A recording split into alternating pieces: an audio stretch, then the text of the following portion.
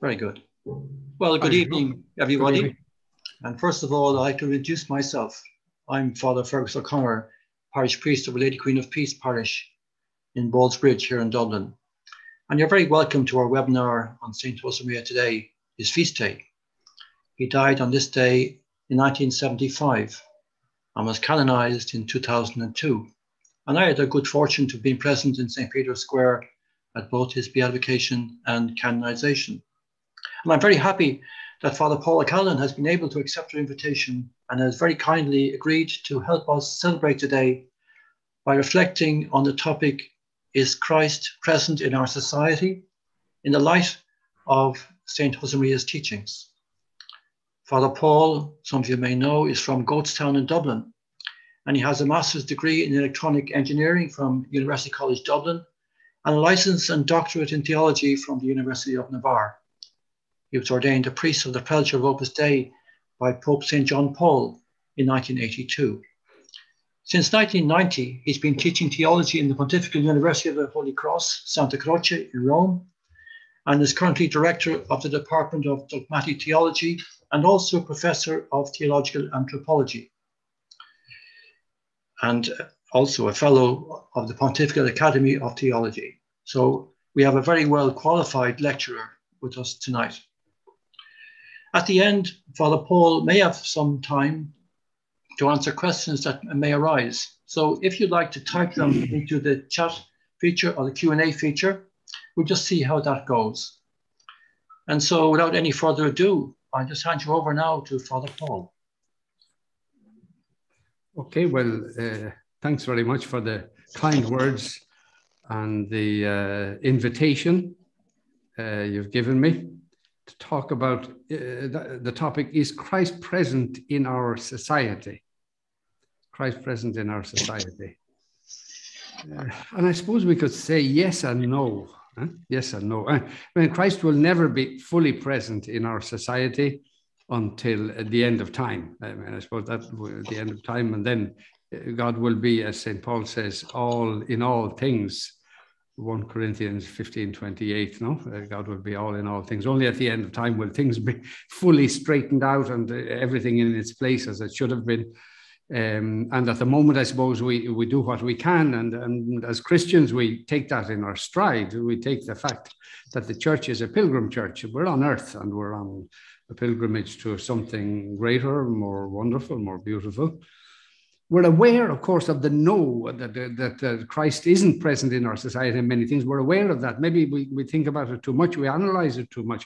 And we should be aware of the ways in which Christ is present in society, and in kind of strange ways that people can point out to us. For example, when people insist on the importance of the distinction between church and state, we should remember that that is a Christian contribution, as a Christian idea.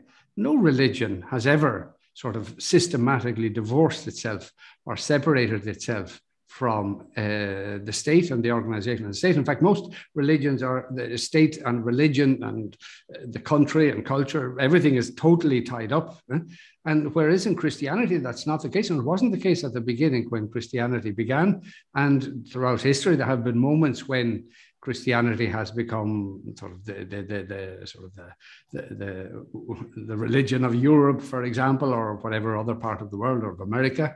But that's not necessarily the case, and it doesn't have to be the case. Another point that we might notice at times is when people speak of universalism, that we are all human beings, that we're of the same nature, that we're equal to one another. The very strong reactions have been in recent months and years in the area of racism. I mean, it's a very typically a Christian way of focusing things.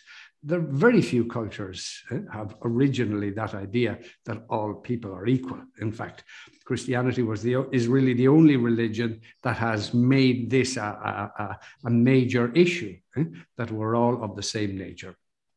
Another point that I'd mentioned there, where we come across things which are deeply Christian and we should recognize them as such and take satisfaction in the fact that they're there, is the question of the value and the sense of compassion. Some of you may have read and may have come across the book of Tom Holland called Dominion. And he explains it's kind of a history of the world, a history of Christianity, where he explains that the idea of compassion, of understanding people for one another, in many different ways, is something that comes from Christianity. And when we invoke it and when we speak about it, that we should take other people into account and we should be understanding towards them and all that kind of thing, we're talking about something that's Christian, because many peoples, they looked after their own friends and they looked after their own family in their own town or whatever it was, but that was it. That was it. After that, it was sort of you go for the other fella. You don't just get rid of the other peoples. And that wasn't the idea of a sort of a universal compassion of all human beings. That's not an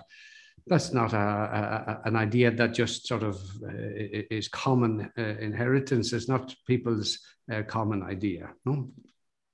Now, that book, some of you may have read it, and I think it's a very interesting read. It makes a very interesting read.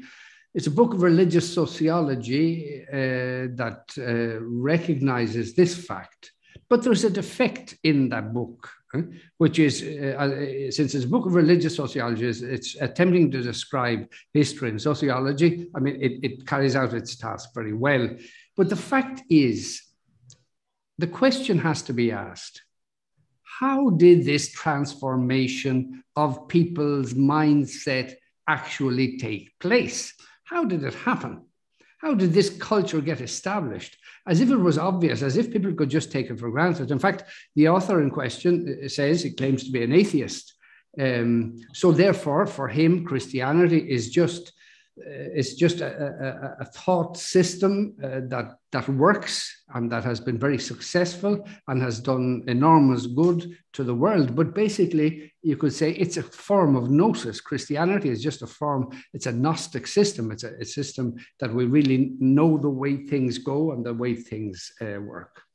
And I think we have to recognize, and this is the main point I want to make this evening in this talk, that this spirit which we live off and we're grateful for, and we have to promote and maintain, because we could lose it, the spirit of compassion, of understanding for other people, closeness to other people, and all that kind of thing. I suppose the spirit of the Good Samaritan, or whatever you want to call it, it derives from God's intervention in our history.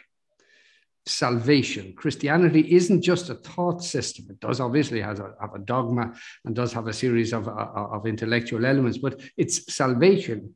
It's grace, it's incarnation, it's God who comes to us. St. Paul speaks of the power of the gospel, the power of the gospel.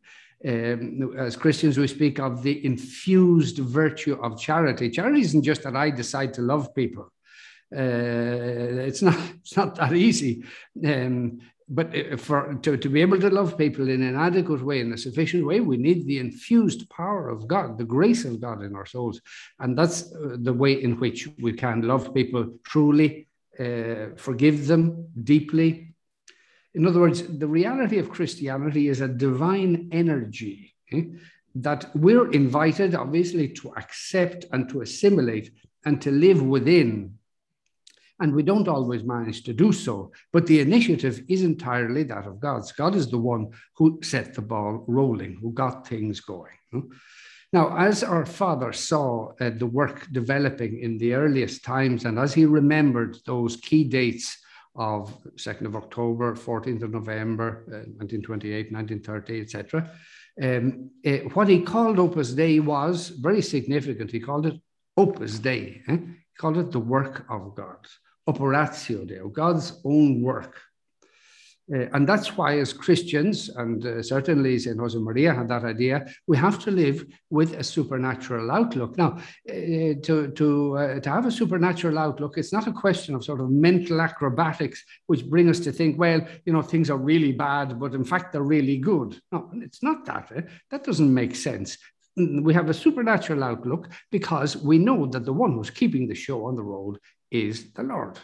He's the one who's pushing. He's the one who's giving grace. He's the one who's inspiring. He's the one who's accompanying. He's the one who's provident. He's the one who's bringing us along all the time. Obviously, we resist that. We resist that because we're sinners and we're born sinners. We resist God's efforts, and God doesn't want to force us. God doesn't want to deny our free will and our own inclinations. But the fact is that the power of the gospel, that is the real Christian power. And it is a power. You might have come across the book of Rodney Stark, The Victory of Reason, very beautiful book, speaking of the history of Christianity again. And he's another one of these authors, sociologists, who says that that he's an atheist. I don't know why these atheists kind of say things that are fairly interesting. And he studied the growth, among other things, the growth of Christianity in the first 3 centuries. With Constantine, things changed a little bit, but anyway, I don't want to get into that. But in the first 3 centuries, basically, Christians were nobodies. They were nobodies from the social standpoint, from the economic standpoint, from the military standpoint, from just from the point of view of social influence in society. Christians were nobodies. They were basically, very ordinary people, and they just did whatever they could. Whatever they were able to do, they did. And in those years, without any violence, without any threats, without any economic advantage, Christianity grew. Why was that? Because of the power of the gospel, and especially the power of Christian charity. He explains it very well, that the reasons why people became Christians was because they saw that Christians loved one another and looked after one another, and especially they looked after the weaker members of society. And that's the way Christianity grew, in a society which was deeply hostile, in a society which demanded of people that they bow the knee to the emperor or whatever god was there to be dealt with or to be looked after.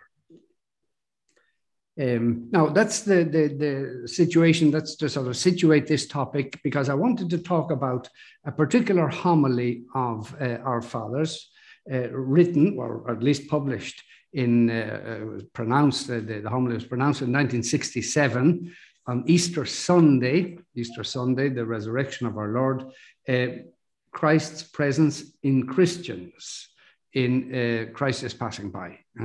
And I'd recommend you to read that homily, because it is very powerful, and the message of it is very, very clear.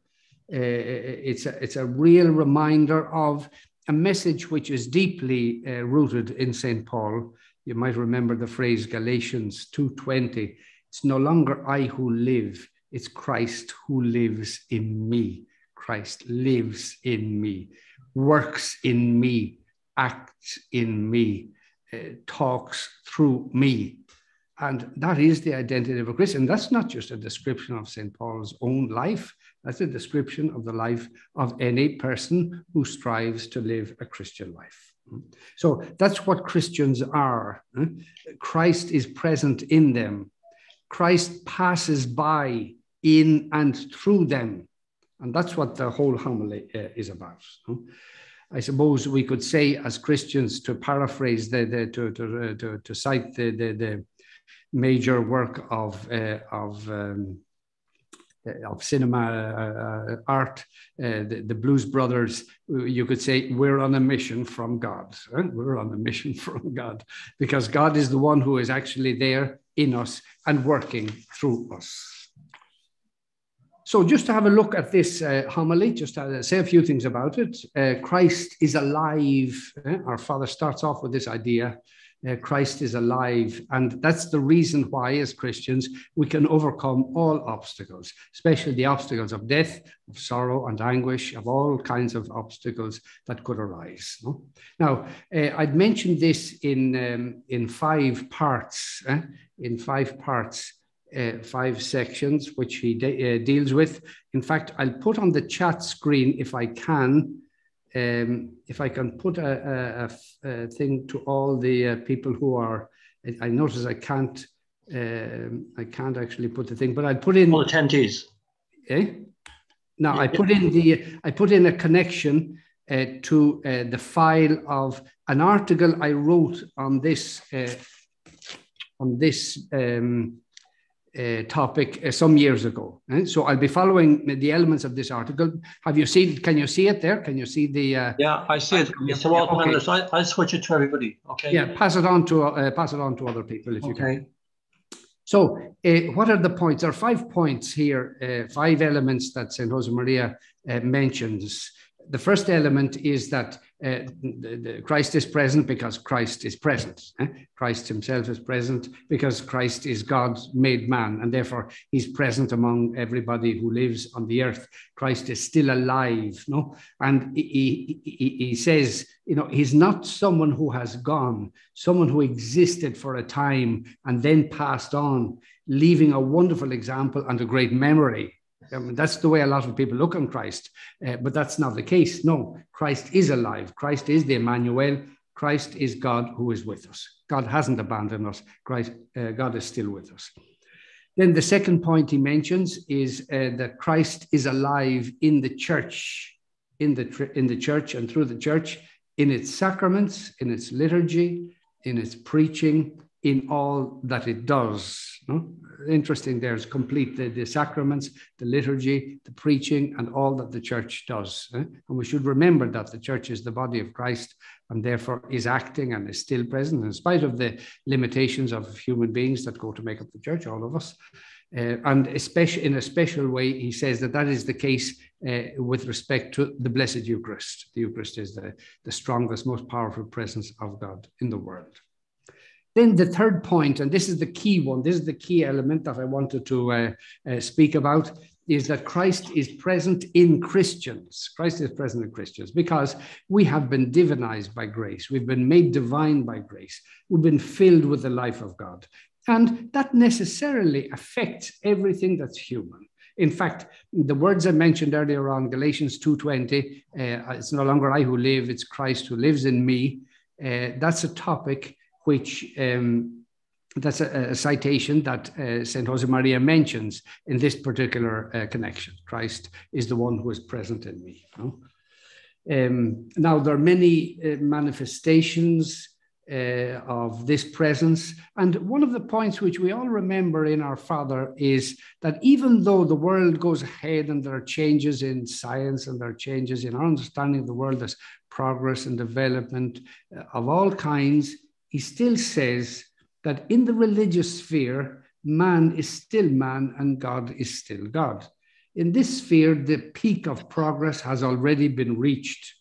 Christ, the Alpha and the Omega. At the spiritual level, no new era is to come. Everything is already there in Christ who died and rose again.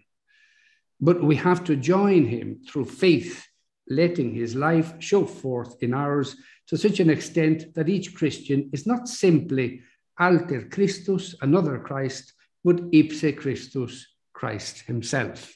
So what our Father is basically saying here, what St. Josemaría is saying, is that we live in a society, a lot of things come and go, a lot of things change, but the basics are always the same. The basics are always the same, which is Jesus Christ, our Creator, our Lord, and our Savior, who died and rose again from the dead, who is present in his church, to whom we have to be united in faith. So that's why I suppose you could say the two poles of Christian life are Christ and faith. That's what we have to make sure that we're looking after. And if those two are looked after, all the other things, and some can come and go. All the other things can come and go in God's good time. But then our Father makes this mention here, this very interesting pair of expressions that he brings up, which is that we are Christians are alter Christus and ipse Christus. Now, the expression alter Christus is quite common. It's quite commonly used down throughout history. Alter Christus means another Christ, and it's often been applied to the priest. It's often been applied to Christians in different connections. It's quite a common expression. But our Father goes further than that, because alter Christus could be somebody who lives like Christ, who has the virtues, or at least some of the virtues of Christ, somebody who tries to imitate the life of Christ. And you could even imagine somebody who isn't a Christian could be in a situation like that.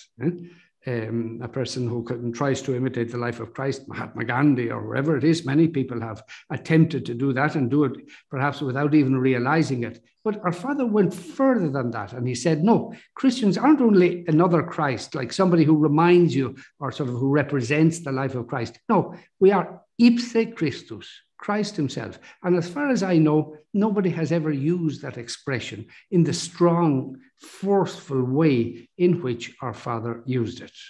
In other words, that Christians, as we walk down the street, we realize I'm a son or daughter of God, and Christ lives and works and acts and speaks in and through me. In spite of all kinds of limitations that are there. And we should be aware of that. We should be very conscious of that. It's no longer I who live, but it's Christ who lives in me. Now, one of the points that he makes in the homily or in the meditation in Christ is passing by, and I think it's fascinating. I think it's a very good point to keep in mind, which is that Christ's presence and effectiveness is not severely prejudiced or damaged by our imperfections or sins. You know, sometimes we feel that, well, if we do things badly or if we don't behave or whatever the thing is, well, then we're going to ruin the work of Christ. No, we're not. And we can't even attribute to ourselves something as unglorious as that. No? We can't become, as Christians, we can never become infamous, because even the worst of our actions cannot damage the cause of Christ and the cause of salvation. I mean, they can slow it up like a brake, you know, but it's not really damaging. Our Father said, this happens not so much in spite of our wretchedness, but in some ways through it. That's a very daring expression of our Father's. Not so much in spite of our wretchedness, but in some ways through it, through our life as men of flesh and blood and dust, Christ is shown forth in our effort to be better, to have a love which wants to be pure, to overcome our selfishness, to give ourselves fully to others, to give our existence, to turn our existence into a continuous act of service. With all our personal defects and limitations, we are other Christs, Christ himself. No? So I think that's a good thing to keep in mind, just to remember that idea that the power of Christ working in us and through us is not necessarily damaged by the poverty of our action, because I'd say for two reasons. First of all, because the power of God is the power of God. God acts in us and through us in many different ways. But also people can say to themselves, oh yes, well, of course, that reminds me, when I see this person's defect, it reminds me that I'm not following that person, but I'm supposed to be following Christ. I remember, I've told it many times, but I've always found it very amusing going down beside the quays in Dublin early in the morning down to Lismullen for Mass. And there was a fellow in front of me driving his car, and he had a sign on the back of the car. And I did what I shouldn't do, which is kind of go up to see what the sign said. And it said on the back of the car, don't follow me, follow Jesus. No? So he turned to the right and I went straight ahead. That's where I had to go. Don't follow me, follow Jesus. And I think there's a lot in that. You know? We have to remind people that they're not following us, they're following Jesus. Therefore, even the things that we can sometimes do a little bit badly, they're not going to affect things. Besides, and our Father says that, it can be seen in our effort to be better. Because people can see that maybe we don't do things perfectly, but we're trying to do them perfectly. So people can identify with that. Huh? Everybody knows that they have to struggle. So if they see that a Christian does everything perfectly, they'll be discouraged. If they see that a Christian like them is struggling as well, every so often they don't manage to do things perfectly, they'll feel encouraged and they'll be able to do things better and better as time goes by. Anyway, that for me is the central point that I wanted to take out of the writing of our Father. Another point that he mentioned, the fourth one, was that in order to do that, in order to be like Christ and have Christ who lives within us, we need to identify ourselves with him and especially contemplate his life and his love for us. Contemplate the gospel, contemplate the things that our Lord did for us. And especially in that homily, there's a very beautiful meditation on the disciples on the way to Emmaus, and how they learned from Jesus to focus things in a new way, in a different way. And I think we have to be very aware of that as we read the gospel, you know, that Jesus is actually trying to teach us new things. He's trying to give us new ideas. We're trying to get a new angle on things. And then the last point that our father mentioned in that homily, the fifth area, is he mentions that Christ lives in us, especially through the virtue of charity, especially the virtue of charity. And the idea comes up there that charity isn't just, again, it's not just sort of doing something purely human. It's not a purely human thing. It's realizing that we're meant to be icons of God's grace for other people. So it's not just a question of being kind and affectionate and maybe drawing attention to ourselves in such a way that people say, oh, he's a wonderful person. This is a marvelous person. All the wonderful things that he does, no? And at your funeral, they're saying all kinds of nice things about you and that sort of silly stuff, you know? Yeah, who believes it anyway, no? Rather, what the grace of God does and the gift of charity gives us is a capacitation to love on God's behalf in a divine way. In other words, God loves other people. Christ loves other people in us and through us. And that's why, for example, our Lord's commandment to forgive from the bottom of our heart, well, is a very serious thing. It's a very demanding act of charity, in which the charity and the love of God comes to us. I've often been interested in and fascinated by a particular text of St. Matthew's Gospel, Matthew 5:16, the Sermon on the Mount, where our Lord says, let your light shine before men, that they may see your good works and give glory to your Father who is in heaven. And it is a fascinating text. It is a very powerful text, that when we do things in such a way that people don't think about us, don't congratulate us, but rather they give thanks to God, give glory to God. Isn't it interesting in the Gospels that when Jesus does marvelous things and works miracles, the people who are watching him and listening to him, they give glory to God, give glory to God. And that is the purpose of the life of charity. It isn't to attract attention to ourselves. That'll be a waste of time. Why would we do that? Why should we do that? So charity is in some ways sort of a mobile thing by which the power and the grace of God is present among other people. And people start asking themselves, you know, I like charity. I'm moved by this person's charity, but I'm not able to do that. Where does that person get the capacity to love me in a generous way? Where do they get it? And that's obviously what gets the mind going and thinking, well, there must be somebody from whom they receive that power, a divine reality from whom they receive that power. When you see a person who's unfailingly kind and a spirit of service and always looking after people and that sort of thing, you say, how did they manage to keep doing that? How did they manage to persevere in that? So the idea of that we live, and I think is the core element of the homily of our Father, the idea that we are not just alter Christus, but ipse Christus, Christ himself, Christ himself.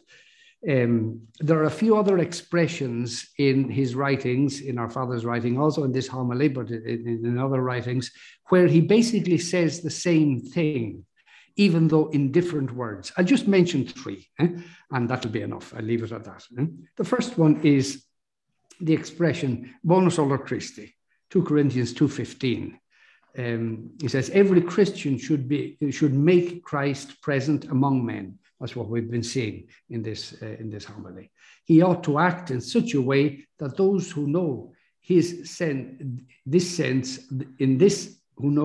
this sense, the fragrance of Christ. Men should be able to recognize the Master in his disciples. It's where our Father says, our hearts fixed on God, then our words, our actions, our defects will give forth the bonus odor Christi, the sweet fragrance of Christ, which others will inevitably notice and say, here is a Christian. So there's an interesting area there.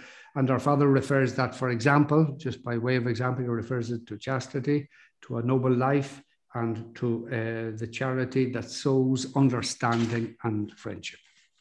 Second point, a second area by which our Father mentions the same idea and develops the same notion, even though he doesn't make a direct connection, but is very closely connected, is the doctrine of the compelle entrare, the doctrine of Luke's Gospel, which speaks of the people in who are brought into the wedding feast by the scruff of their neck, whether you like it or not. And you could look at that and say, well, look, is this not an invitation to violence, to coercion, physical or moral, one kind or another? And our Father says no. And in a very early text of his from 1942, he has the following to say, which describes the compelle entrare. He says, it's not a kind of material push, but rather the abundance of light, of doctrine, the spiritual stimulus of your prayer and your work, which is an authentic witness to doctrine, the sum total of the sacrifices which you know how to offer, the smile coming to your lips because you are children of God, filiation which fills you with a serene happiness, though adversities may also be there, which others see and envy. Add to all this your human grace and qualities, and we have the content of the compelle entrare. In other words, it's the life of God within us, which communicates that power to other people. And then the last point I'd mention, just very quickly, is the motto that our Father had, and he used and he applied it on many occasions to his own life: to hide and to disappear is for me, so that Jesus alone may shine out. That's a very beautiful way of putting things. Our Father worked very hard, and he tried very hard to bring the things of the work ahead. But at the same time, he did all he could not to attract attention to himself, because he wasn't interested in that. He wasn't interested. He wanted people to go to the Lord, and he didn't want people to be sort of just following him. He used to say, ver el bicho, to see just this particular kind of animal. What's it like, or what's he like? Our Father didn't want that. He saw himself as an envelope which you throw out after you've taken the letter. You're not going to hold on to the envelope. And our Father saw himself in that way. And in that way, you could say he lived his life as ipse Christus, alter Christus. He lived his life full of the bonus olor Christi, and drawing many people along to the Lord. And I think that's something we can learn from him on this occasion. I mean, it's nearly 50 years since our Father left us, but his message is still alive and still very powerful, still very applicable to all we're doing, to all we're living in the midst of. So thank you very much for listening. That's all I have to say this evening. Well, thank you very much, Father Paul, for a very interesting and informative lecture. I'll just say that there will be a link to the video posted on our website whenever we have it available. We do a little bit of editing, and it'll be posted as soon as possible and up on our website. I just might mention this point, that this evening's presentation, which was most interesting, comes just after a series of 3 online theological sessions on the church in the parish, which finished last Thursday. And if you missed any of them, the recordings are available on the parish website. And it is planned to organise other presentations of this type of general theological interest via webcam from the parish, also on Zoom when appropriate. And we're looking forward to the time when we can have people physically present at these lectures. Father Paul, just one question that struck me. Christ is alive and acting, but the world seems to be becoming more and more materialistic and even anti-Christian in its attitude. And for some people, this is a challenge to their faith. Would you have any advice you'd like to give to people just who are under pressure because of the environmental anti-Christianism, anti-Christianity that they're experiencing? Yeah, well, I mean, I suppose that's the issue that's there. No, that's the thing that we all sort of think about and we're sort of concerned about. I mean, it's easy to say sort of glib things about what you've just mentioned, just to sort of commonplace, to make commonplace observations. No? And I think the point I mentioned earlier on, the text of St Josemaría, is that, well, the world will come and go, things are going in this way and that way and the other way. But at the same time, from the point of view of our faith, God is God and humans are humans. So in a certain sense, not that the things haven't fundamentally changed. The same basic coordinates are there. No? Now, one thing I think we should keep in mind is that when society, any society, any country is all Christian. I mean, Ireland has been like that in many ways, even though obviously even in the past as well, of course, there are plenty of gaps in our Christian awareness and our Christian faith, no? But Ireland was a very Christian country. But of course, with that, you kind of get used to being Christian, and you just take it for granted that you are Christian and you have to be Christian, and it's just part of your identity.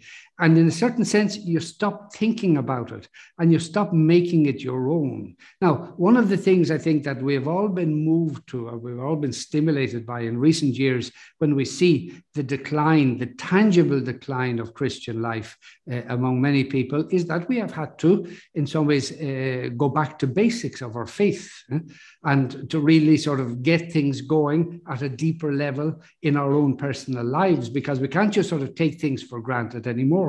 We just have to make them happen. Now, I would say, in a certain sense, that's the best possible thing for us to happen. The best thing to happen for us. I think is the best thing. Somebody was asking me last week, Bishop in the Vatican, he was asking me, what happened to Ireland and what happened to the church in Ireland and all that sort of thing. And I said back to him, I sort of said, well, think about your own country. Things aren't great there either, no? And I said one thing which I think is interesting, that the number of children born to every woman in Ireland is higher than in most countries in Europe. It's one of the highest in most countries in Europe. And that for me is is significant. I mean, it's decreasing, but it's significant. It's significant. But one of the things that he mentioned was that I think, he said, that this has been a time of humiliation for the church in Ireland. And therefore, it's been a time of humility for Christians in Ireland. And humility is the only thing that the devil doesn't want, humility, because humility means openness to God's grace and openness to the power of God. And when people start being humble, that's when you have to get worried. That's when the anti-Christian. The other thing we should just keep in mind is that as human beings, we should recognize that we have a fallen nature, even though we've been graced with baptism, but we have a fallen nature. We're born sinners, and therefore our inclination will tend to be downwards, will tend to go downwards. And therefore we are invited personally, in some ways, to take on our lives and to try to bring things back into a sort of a growth situation. So I would say the circumstances that we're in are a clear invitation to us to live our Christian life, in a better way, and then to see what we can do, I suppose, in a creative spirit, in a creative way, to say, well, how can I bring my faith to other people? And is it possible for people to actually see the faith that I'm living? Now, sometimes we do our level best with people and we get the impression that we're wasting our sweetness on the desert there. We're not getting very far very fast. But even still, there's a very important idea that comes up in the Psalms, which is the idea of sowing the seed.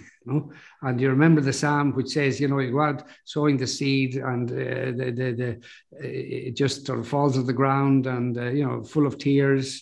And then the months go by and nothing happens. And then after months and months and months after sowing, well, then the plant begins to grow out of the ground again. So I think one of the things we have to learn is the not only the virtue of humility, but the marvelous virtue of patience, of just sowing abundantly and and generously and joyfully and serenely without getting upset about things. No? And I think people should be able to see in our words and in our attitudes that we don't lose our peace, we don't lose our calm, that we have something to live for.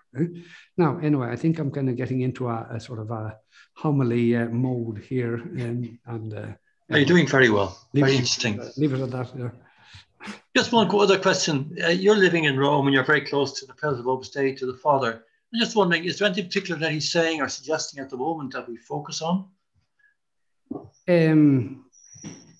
Well, I mean, he keeps speaking, and it's a leitmotif that comes up again and again in his in the words that he says in every opportunity he has, which is our union with Christ. No, that's why partly I wanted to speak about this this particular homily of our Father, because he really has been concentrating on that, and as you're saying, we have to keep looking at the life of our Lord, at his words, at his virtues, at his ways of doing things, and try to imitate him as well as we possibly can, no? Because that's the way ahead, no? Just this morning we had a meditation with him, and the main is that a buzzer? Is that mine or is it yours? No, it's my phone, in fact. Okay, yes. I'm getting WhatsApps in. The topic he was speaking about was fidelity. He was talking about fidelity, no? And I think it's a little bit what I was saying before, which is that what the Lord needs, I suppose, from us is that we are faithful to him.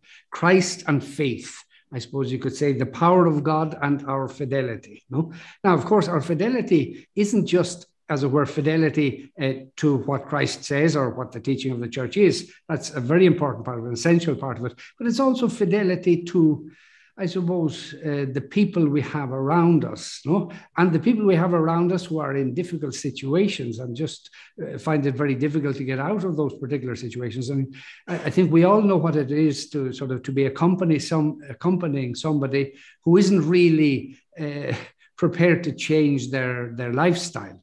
And we sort of say, you know, I'm fed up with this fella. I'm fed up with this girl. I just don't want to know anything more about them. I've done my best. I think that's a phrase we have to throw into the waste paper basket. I've done my best, because I think we haven't. And I think we can kind of convince ourselves that we have, but we haven't. And that's why when people see that we persevere in our understanding of them, in our affection for them, in spite of their weaknesses and sins, which we don't agree with, whatever. But if we look after them as people, people will see this person loves me in spite of my misbehavior. Now, that is a marvelous moment of conversion when the Lord decides to rain down his grace on that soul. You might say the point of contact with the soul will have been established by that loyal friendship, fraternity, maternity, whatever it is. No? Very good. Well, thank you so much, Father Paul, for all you've given us this evening. And it's really been very enlightening. And I look forward to, in fact, looking back over it on the video and reading that homily that you mentioned from Christ is Passing By. So you've really broadened our horizons and whetted our appetite to dip into St Josemaria's teachings. And it's so appropriate on this feast day today. Sure. So thank you so much for joining us. Okay. And buona festa. Buona festa. Thanks for listening to me. Okay, it's a pleasure.